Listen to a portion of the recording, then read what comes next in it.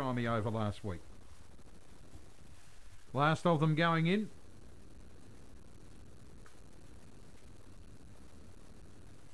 All in now, green light on, track cleared. They're set to go. Ready now. Racing.